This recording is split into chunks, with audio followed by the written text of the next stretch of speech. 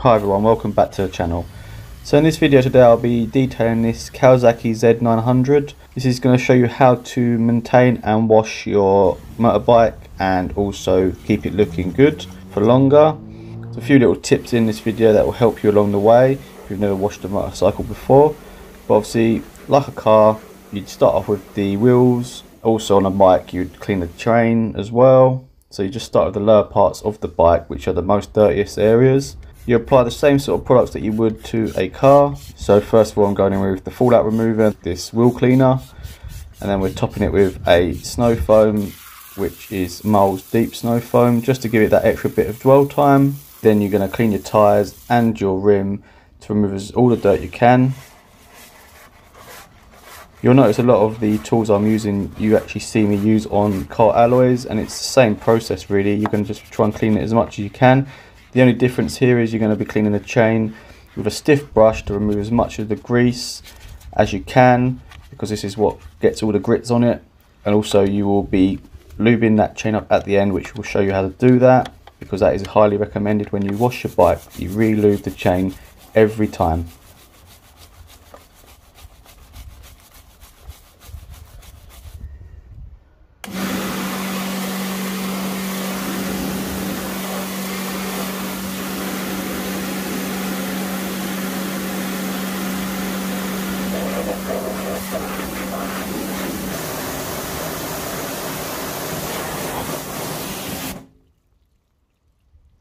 So once you've done your wheels, you will then go on to a pre-wash. So first of all I'm spraying it on a TFR over all the engine components or anything that's got a lot of dirt on it, and then I'm going to be topping it with a snow foam for extra dwell time. The snow foam I'll be using is mild deep snow, which was also in the IK sprayer. This is a really good snow foam, really thick, and also has a good dwell time on it, and you can see the dirt dripping off the bike there.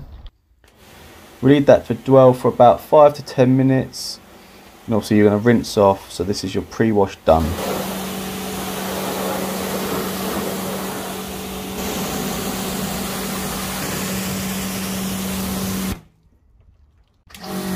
We are now then topping it with the MJJC Snow Foam shampoo. You'd have seen my review video on it if you've watched it, which was my last video, which covered obviously the snow foam and what it's like to use, and we topped it on this bike for a deep foam clean.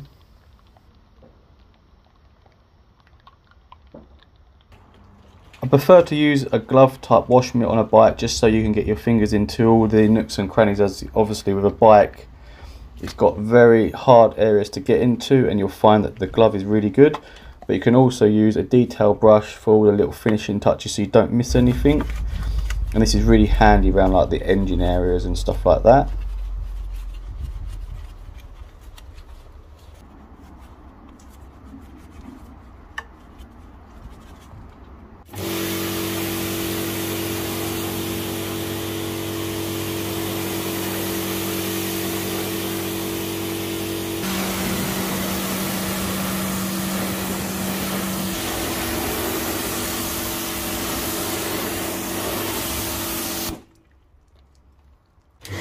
On to more type of snow foam. Well, this one is the ceramic sealant by Mild Deep, which just gives the paintwork and body of the bike about 6 months protection.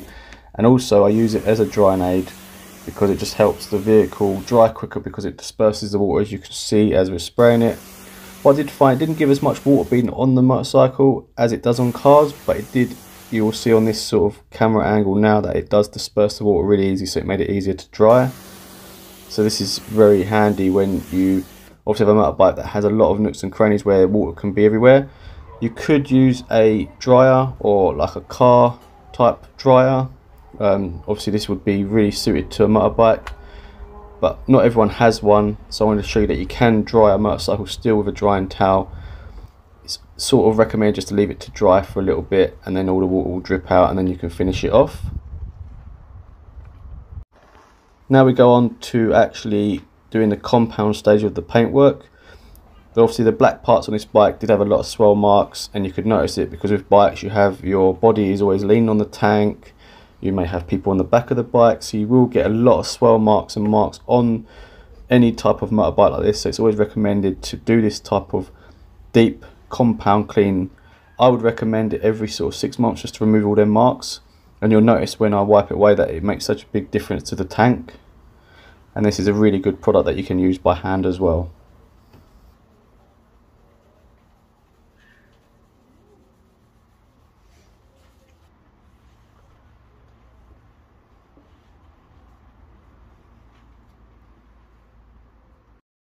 So once you've finished removing the compound from the paintwork, you want to go in with some kind of protection product.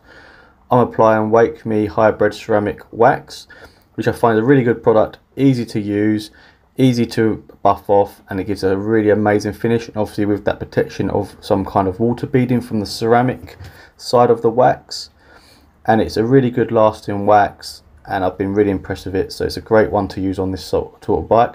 But you can use any type of wax that you have, as long as it gives that bit of protection, makes the bike stand out, and once you see the aftershots of the bike, you'll see what sort of finish it gives.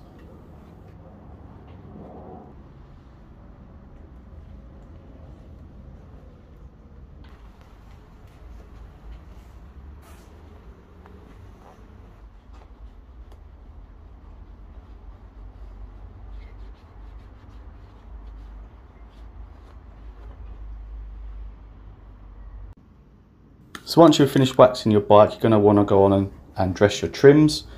This is quite a crucial part that a lot of people will miss, because not only does it give the nice finish to the trims, but it also protects it against all the weathers. And I just feel that if you don't do this part, it's going to really stand out as a missed part of the detail against the nice shiny paintwork that you've just waxed. So I highly recommend that you apply a plastic trim restorer. So once you've finished your trims, I'd recommend that you just go in with a glass cleaner on your screen parts of the bike and your mirrors, just to finish the bike off as a whole.